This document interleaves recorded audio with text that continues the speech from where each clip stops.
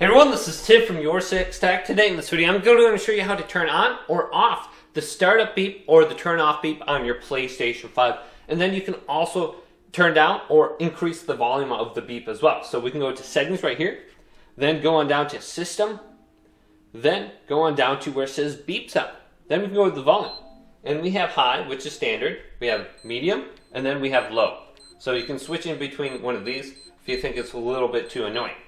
Then we have the option to go to mute beep sound. Mute your PS5's beep sound when turning it on or off or putting it into rest mode. Safe mode on the PlayStation 5 because you will be required to hold down the power button and you have to listen to the beeps to kind of get an understanding of when the PlayStation 5 is going to go ahead and launch into the power mode. So sometimes you actually might want the beep sound on if you're trying to launch your PlayStation 5 into the safe mode menus.